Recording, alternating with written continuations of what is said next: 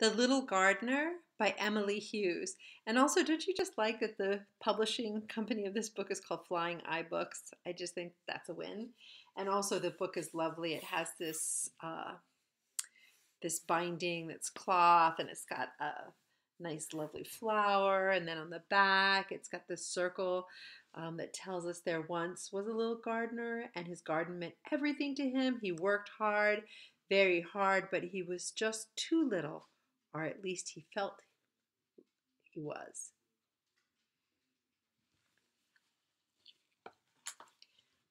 There's everything coming up, popping up, popping up. Twos and threes. For my pappy, petunias still bloom for you, as do I, my fondest love. Oh, that's lovely. So, the little gardener. Wow, so much to look at with this.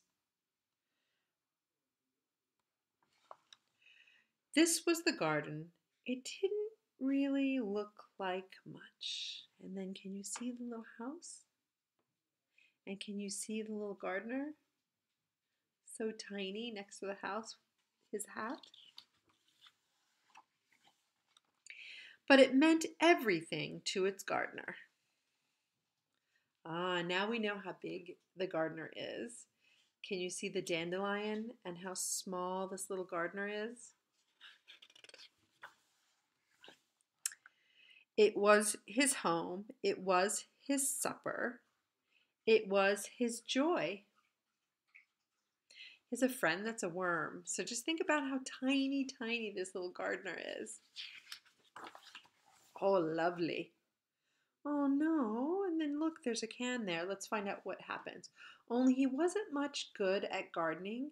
It wasn't that he didn't it wasn't that he didn't work hard, because he definitely worked hard. He worked hard, very, very hard.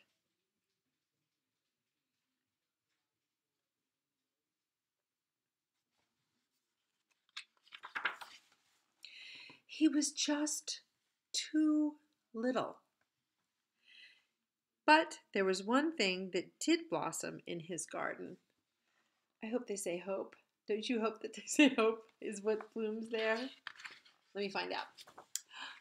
No, it was a flower. It was alive and wonderful. It gave the gardener hope, and it made him work even harder. Now that's a pretty impressive flower.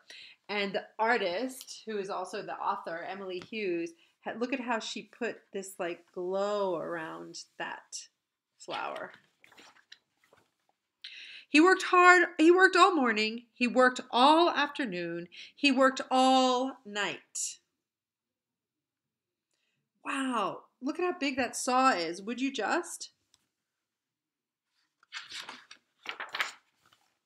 Still, the garden was dying. He would have no home. He would have no supper. This story mountain is like this, and it's about the garden. He would have no joy. One night, feeling tired and sad, he made a wish. And I see that he's probably wishing on a star, that he's looking outside of his window, and we get to see inside of his house. And I just want to tell you that I just want to go outside right now, even though it's nighttime, and build a house like that out of straw and grass that you can find right now because spring is coming. No one heard his little voice, but someone saw his flower. His little voice says, I wish I had a bit of help. Now we see a different house and a different person, and that flower is still glowing and sparkling.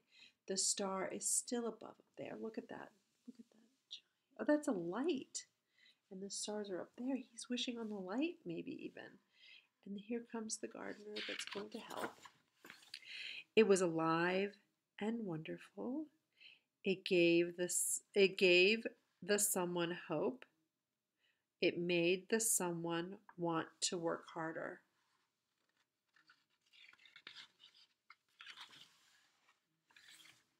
The next day, the gardener was weary and slept the whole day.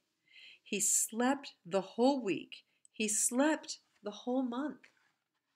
It's almost like it's gone back to where he needs to go in through the winter. And when he finally awoke, it had been just long enough for something to change.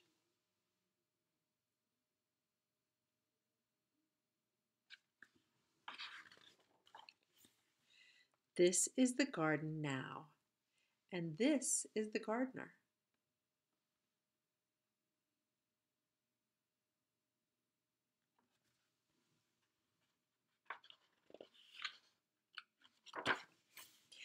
He doesn't look like much, but he means everything to his garden.